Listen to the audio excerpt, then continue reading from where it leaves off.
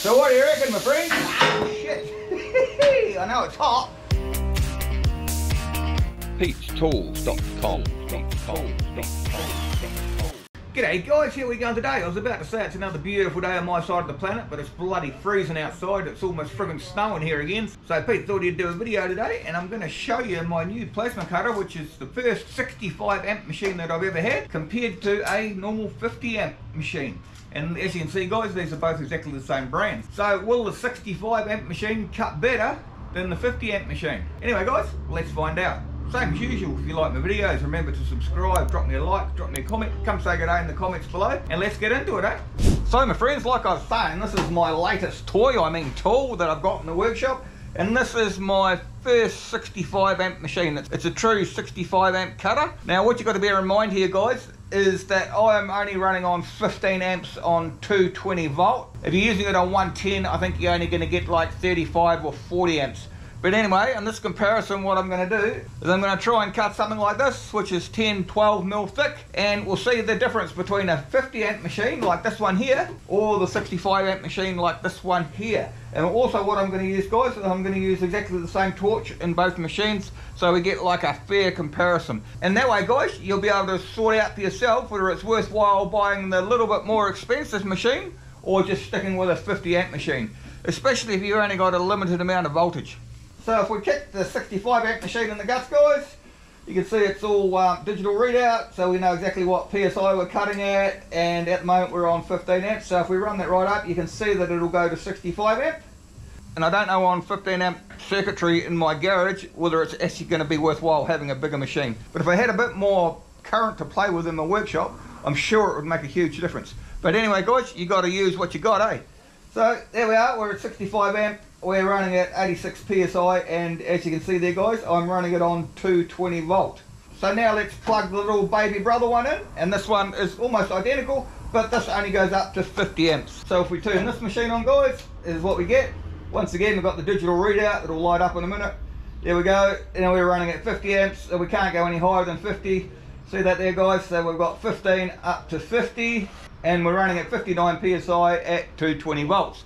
So let's start with the smaller machine guys, the 50 amp machine, and let's try and cut some 10-12 mil steel and see how she cuts. So like I said before guys, we're going to use the same earth and the same torch, so we've actually got a fair comparison between the two machines. So let's just change it over, eh? Start with the smallest one first, Pete.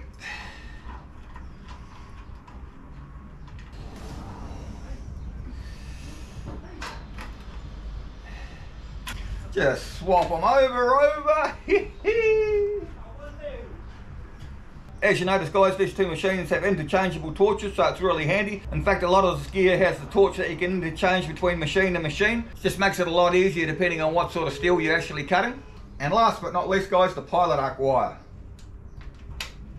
So we're all set to go. Let's get into it. Let's do some cutting, eh? So my friends, I'm not going to worry about cutting something really thin. We're going to start with 10-11 millimeters and see what the difference is between the two machines. Here we go, here we go, here we go.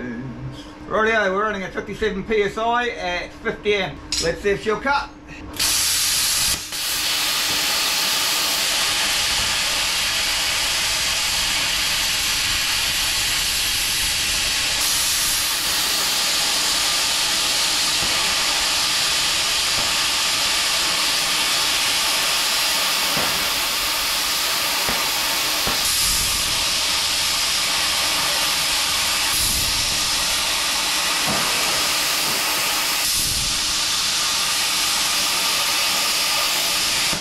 There we go guys, there we go.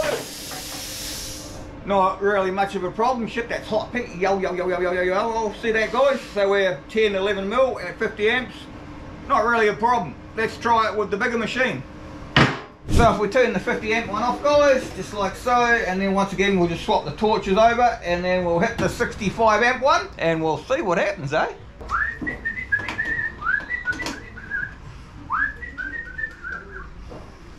Like I said before guys, it's really good that a lot of these machines you can interchange the torches, which means you can use whatever sort of torch you want on all your individual machines. I don't know if you're anything like me. I've got heaps of these machines. I've got about 10 or 12 different sorts of plasma cutters, and I like to use the same torch on various machines. It gives me a fairer comparison, if you know what I mean. Anyway, Pete, stop waffling and let's change this torch over. I don't know if you guys can hear it or not, but the rain's on the roof outside there. It's quite horrible here today. Good excuse for Pete to do a video.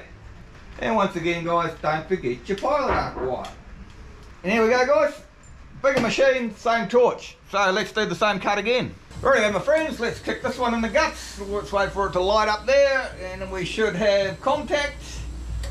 Here we go. We've got it at 65 amps. That's the maximum it's going to run at, and we've got about 56 psi, which is about the same as what we had the other machine set up as. So we've got the same bit of steel, and old Peach is still warm.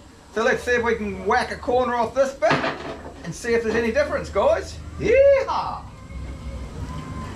Right, let's go for it. Is there any difference with an extra 10 amps?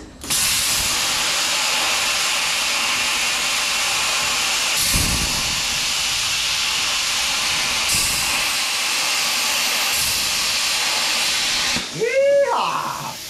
So what do you reckon, my friend? Oh, shit. I know it's hot. Let me grab something and pick that up. So my friends, do you reckon that cut any quicker or any cleaner? What do you reckon? Personally, I think the bigger machine has got a little bit more oomph behind it, but like I say, I'm only running on 15 and 16 amp circuits, which gives me a really big disadvantage. So my friends, bigger or smaller machine? What do you reckon? You be the judge. Like I say, I reckon the bigger one has just got a little bit more oomph, but I think I need some higher amperage circuits in my shed. That's the only thing. That's the big disadvantage that I have, because also when I'm running the plasma cutter and the compressor kicks in, I normally blow all the circuit breakers in the garage. So hopefully you guys haven't got that problem. Mind you, if you're running on 110, I think it would be even worse. Put in the comments below if you're running these things on 110, what they're like. Anyway guys, same as usual, if you like my videos, subscribe, drop me a like, drop me a comment, come say good day in the comments below. And we'll see you next time, eh? Bye! PeachTools.com